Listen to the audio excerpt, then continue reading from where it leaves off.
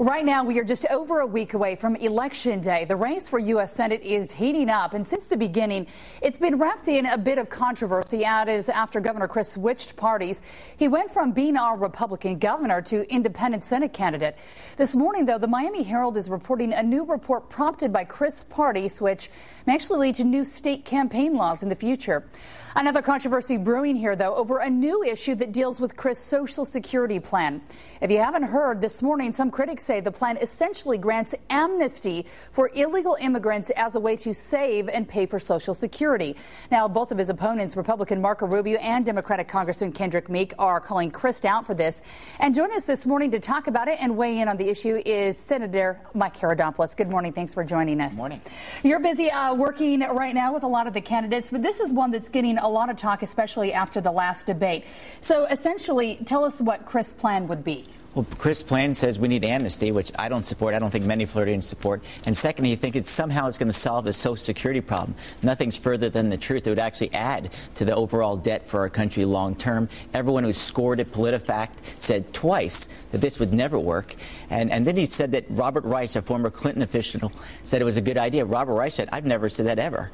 So it's an intriguing pretty curious plan, yeah, to say the least. He's talking about all these people who are working. He's saying, okay, if we get them paying taxes, all that money is going to start flowing in.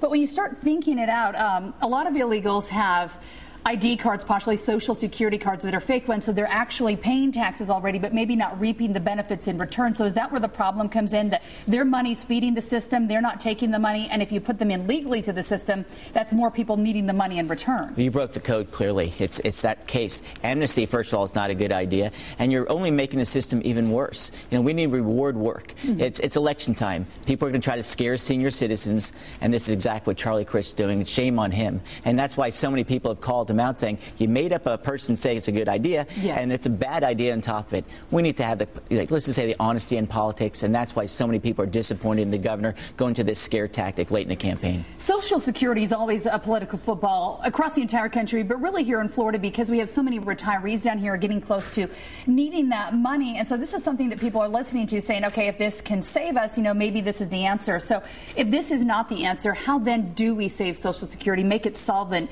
beyond the next 30 years when we start to see that crisis? Well, first of all, it's the most important issue. 50 million Americans are on Social Security. It's vital for our country. And my mom, my dad, Marco Rubio's mom is on Social Security. So we want to preserve it. But we need to think long term. For younger workers like yourself and myself, we know that we need to change the system in a way that works for people, but only after study. But if people are relying on Social Security, those 55 and over, no worries, no changes. But people under 40, they're going to have to look at this and say, let's make some changes. Let's have some real common sense and make sure it works for taxpayers, not just for the government. Remember, right now, the government is using that extra money in Social Security to pay for other things, not for Social Security, and that's wrong.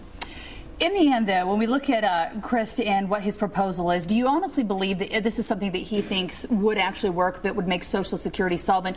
Or is it just another political football, as we've been talking about, maybe playing to the Hispanic vote, or just something that is kind of a last-minute something to maybe push him ahead here in the end? Again, you nailed it, Heidi. Unfortunately, Charlie Crist is doing anything to get elected, saying one thing, doing another. The hypocrisy is running wild.